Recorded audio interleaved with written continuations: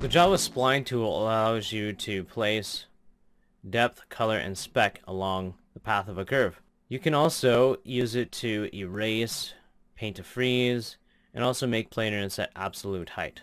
So with the tool activated, the left mouse button will place points for the curve. If you click in between points, it will place a new point on the curve. And if you right mouse button on a point in the curve, it will actually scale up that point in the curve. Not a good idea to edit the ones at the end if they have a kink like that one does. So we move it over a little bit better. If we want it to project through the mesh and go to the back side of the polygons, we can turn off this feature here, ignore back faces, but I want to turn that on for now. We can also make it a closed curve. So if we make it a little more circular shape, something like that, turn on closed curve, and now we have a nicely closed curve here. Use spacing is very similar to what we have over here in the brush options panel, except it's a more local option. So if we turn that on, we have a spacing option. We can even jitter the spacing, the position of the spacing, and so on. We're going to skip over the Kerf Profiles for now. We'll come back to that later in the video. Then we have a few more options here: profile parameter, depth modulator, and so on. These are a multiplier. So if we turn on the depth modulator, it will increase, if it's a positive value, it will increase the amount of depth that's applied, or height, depending on what you're doing. The width, this one you can see live. If we turn that up or down, it scales appropriately. Put that back at 1. And the opacity also does the same thing. I've already used that tool previously, so I'll set that back to 1 tool. So if I have my opacity at, say, 50%, and this was at 0.5, that would scale the opacity down to 25% total. Let's put that back at 100. Okay, and then we have a few other options here for controlling the curve. We can set to circle, and that will try and make it a circle as best as it can. So the more points you have, the better the circle shape will be. Let's turn off closed curve for the next tool here, and move this a little bit. Okay, so this one, to line, will set this curve into a straight line based off of the first point and the last point. So hit to line, you'll see it made a perfectly straight line. Although if we have them in a semicircle shape like this, where the end point is midway in the line, it'll still move the other points, as you see here, in a line. However, the end point will be intersecting with the rest of the curve.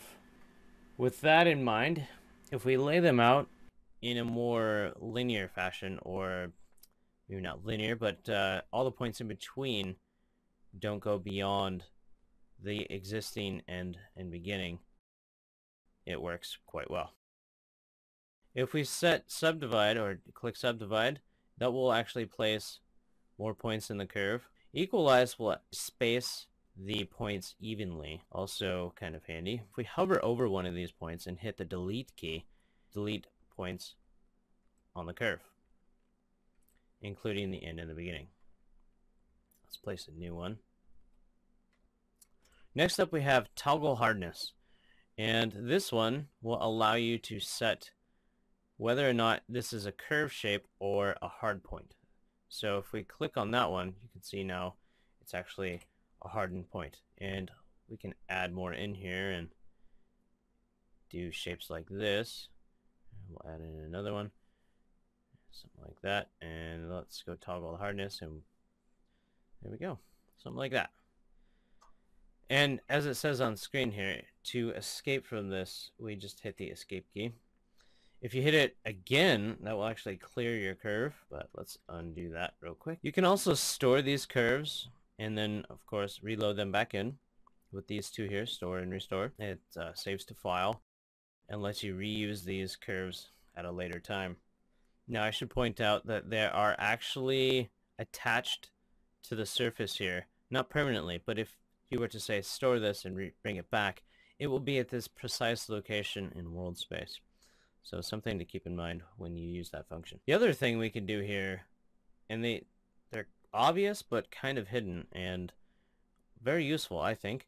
We can move the curve, the whole curve, using this icon here, the 4 arrows, we can scale it up and down using the magnifying lens.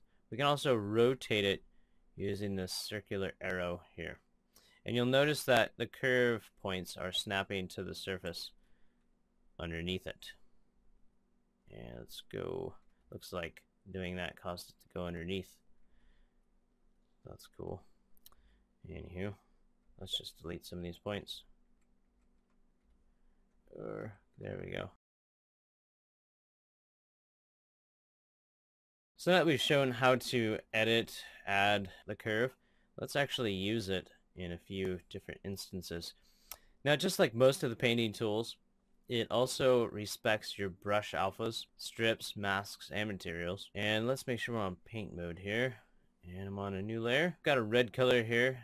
And if we select, say, I don't know, that pen alpha there, hit enter to apply, and escape to remove it, you can see we've got that shape following along the curve. And we've also done some depth sculpting there as well, or painting in this case. So let's move over to this side, and we'll paint in put in a new curve.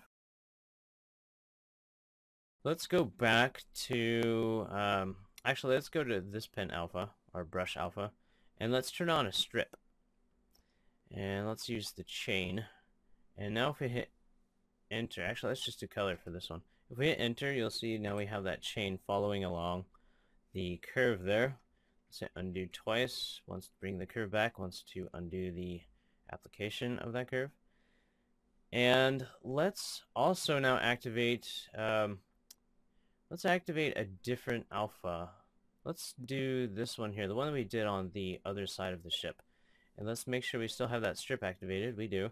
So you can layer these abilities. It'll have this basic paint shape, but it will have that chain in there as well.